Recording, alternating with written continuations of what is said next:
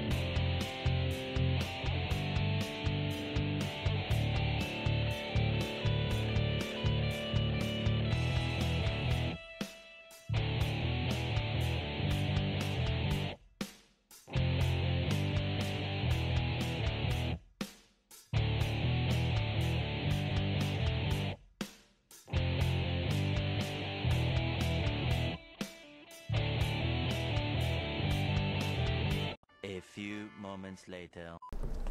Thanks for sticking it out, guys. It was more painful for me than it was you guys, promise. We're waiting on this last guy to go down right here. As you can tell, there's nothing on the field but the towers. I normally leave them there because anybody who comes in after me is going to have fun getting through them without a micro jump drive or a cloak, and if they cloak in time. Those stasis towers are pretty much insta-locking. We're going to go ahead and head to the second room here.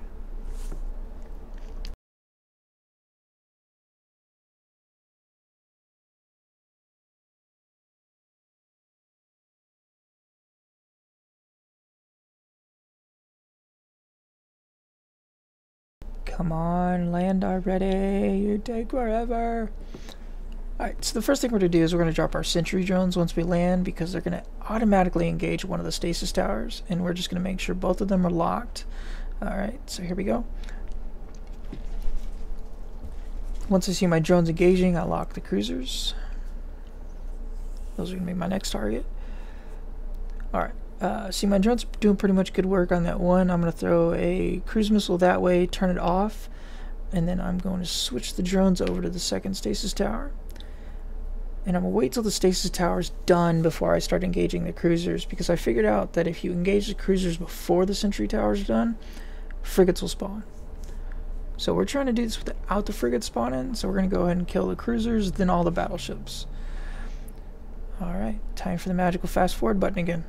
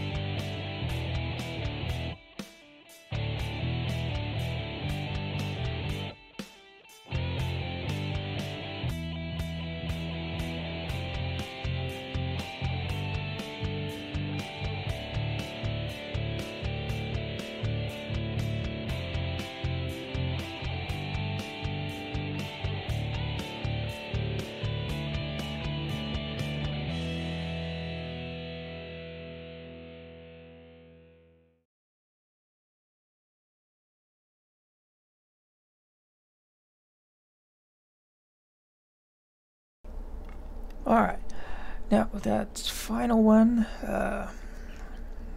alright, we need to reload our guns. Why am I not warping? Okay. Let's try this again.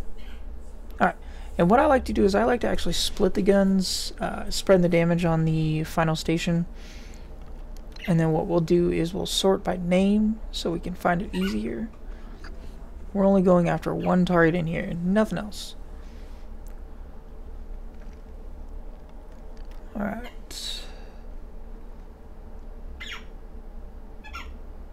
You can hear my dog in the background with their squeaky toy. Oh my god, so annoying. Alright, so we got our target. We're going to go ahead and lock that and mash F8 at the same time. Marker jumps active. Move that back over here. And cycle the guns.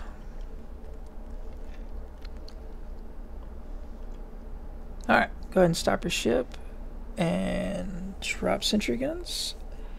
And just blast away at it until it dies. Don't forget you can drop your MTUs. The moment it blows up, it starts bringing your cargo can to you. So this is what saves me time. So I don't have to warp out, warp back in to get my loot. I can actually see what it is before I leave, and my tank's strong enough to sit here and wait.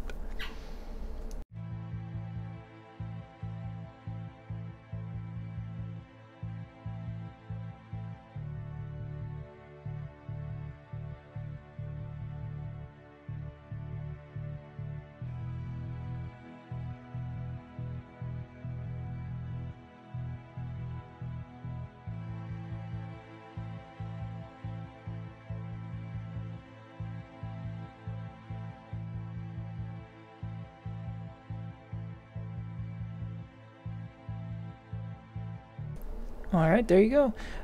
The stronghold is destroyed. My tank is holding just fine. Go ahead and pull the drones in so they don't kill anything else. We don't need it mixing up the cargo can with another wreck and have to sit here longer. Now we just gotta sit here and wait on the cargo can to get here.